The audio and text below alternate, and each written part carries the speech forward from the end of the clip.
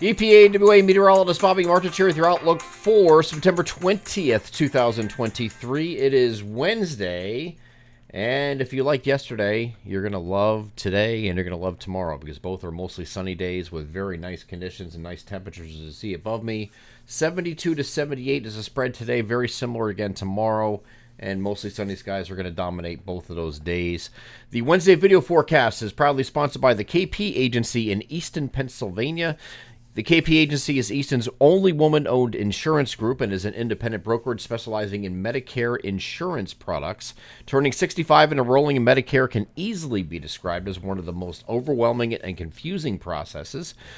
You are bombarded with ad mail and endless calls, and the information out there can be both misleading and unreliable. Why not use a trusted local professional to guide you through the process, and at no cost, the KP Agency can educate and enroll you in all of your Medicare-related needs. Visit them online at thekpa.net or give them a call at 908-329-7140. That's 908-329-7140. And please tell them Bobby from EPAWA sent you.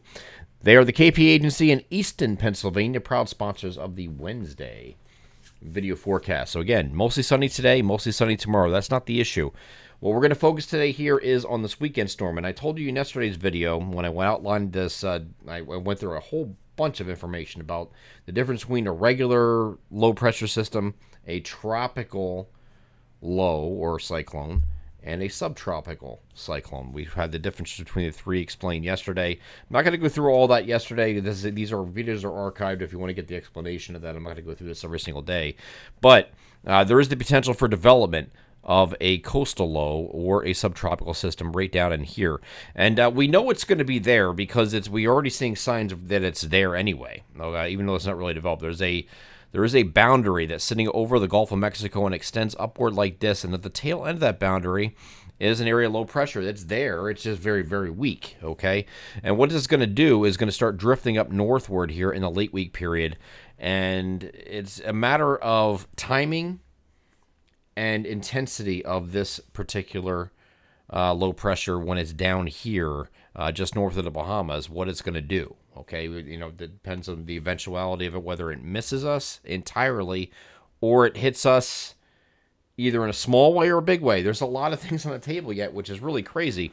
But I told you this in yesterday's video that we were not going to have clear answers most likely by today. It would be on Thursday. So Thursday's video forecast, at least I'm hoping at that point. I mean, we're right now we're within 96 hours of the start of this event, less than 96 hours.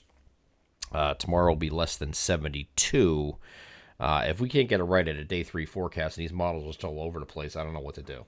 I really don't, because I mean they're all in their own little world. And the GFS actually yesterday showed something what the European model had been showing, and they keep flip-flopping back and forth, and they can't figure out what's going on. So again, we're mostly sunny through the end of this week here. As I move this forward, we can see this development right here. This is Friday morning on the European model. The low center is right here. It's very weak. It's about 8,012 millibars, somewhere in between there, okay? So a very weak low pressure center is sitting right here. Whether or not this becomes subtropical or not is really a matter of semantics. There is an upper-level trough that's sitting over the northeast United States here at this point. That's giving us our nice, refreshing, cool temperatures the next couple of days. So when it interacts with this, it could become subtropical or take on subtropical characteristics because of that upper-level trough, and the upper levels remaining cold while we have a warm core at the bottom. So that's why you have a little bit of a hybrid system there, just to kind of paraphrase what I was talking about yesterday. And so this is Friday on the European model, and it has a very weak low even on Friday evening. Now, if I go to the GFS, the same exact time frame, this is what you have. A stronger system further north, much further north, okay? So it's a little bit different. This one here is 1,004 millibars just east of Jacksonville by about 75 miles as a low center. Here on the GFS, you're east of Myrtle Beach here by about 75 miles and a lot stronger. Well, not a lot stronger, by about 6 millibars. So 998 millibars versus 1,004 on the European model. So that is going to have implications on what happens downstream. If it remains weaker and further south like that, this can miss.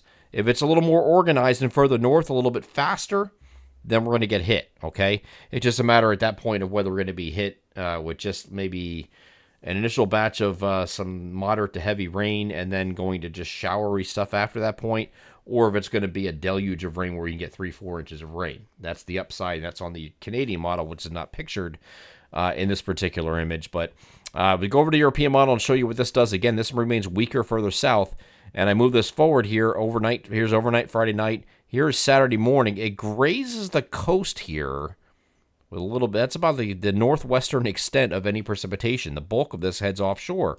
And again, this main low is still off to the south here.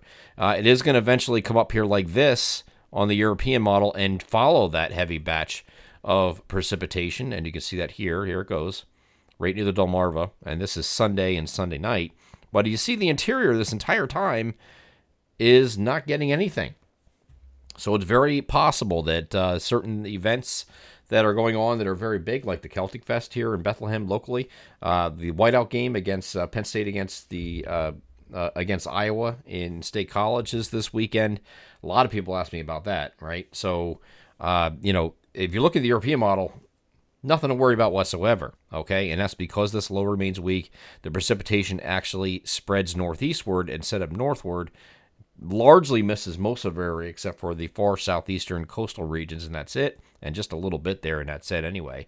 And then this actual low moves off to the north and east and is out of here, and then we have a dry Monday and Tuesday with partly cloudy skies.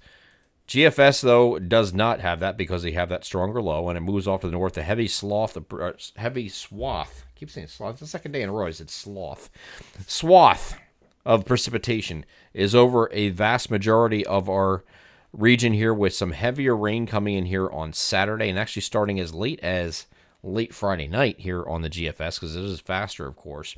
And this is some heavier rain during the day here on Saturday. Then it just gets showery after that point going through Sunday with the trailing low. But both of them affect parts of our region, most notably far eastern Pennsylvania, southeast PA, all of New Jersey and Delaware here in this case. So it's a different scenario, and it's a different outcome. Whether you have plans for this weekend or not, this is going to make a big difference whether these outdoor events that are planned are going to go on as scheduled or not. And this is what we have to scrutinize here over the next, hopefully, just 24 hours. I think by Thursday morning we should have an idea of what's going on. Just to give you an idea what the Canadians doing, very similar, kind of halfway in between what the European model and the European model and the GFS are showing. But it brings a heavier batch of precipitation inclusive of more of the area. So this would be a region-wide heavy rain threat here on Saturday, and then you got showers lingering in on Sunday. But all three are doing the same thing, where Monday and Tuesday are partly cloudy days, and that's it. So it does exit, but this could ruin the weekend. So which one's correct, we don't know yet, okay? So just give me another day, and hopefully we have some kind of agreement with what's going on here. Right now it's just coming down to not only position of that low and where it is, how fast it's northward it's moving, but also how strong it is. And that's going to dictate where the eventuality of the system is going to occur, whether that it ends up going over top of our region. I don't know what just happened there. Let me just change this here. So when that low is down here, what they all show it developing, whether that comes up faster and goes all the way through our region with a heavy rain and then heads off like this with the secondary low, or if it remains weaker down here, and then most of this is going to be heading off in this direction, just clipping the shore points, and that's it. So we'll have those answers for you here in hopefully by tomorrow morning's video. I would expect by that point we should have a better idea. But either way, Saturday is going to be a cooler day because of those clouds. You're going to have clouds at the very least, I think. Temperatures are going to be in flux depending on whether or not you have precipitation Saturday. If it's going to be dry, you might go back in the 70s instead of 60s. But we'll see what happens with the storm track first before we start tackling temperatures. I'm EPAWA meteorologist Bobby Martis. That is your outlook for September 20th, 2023. Have a great Wednesday.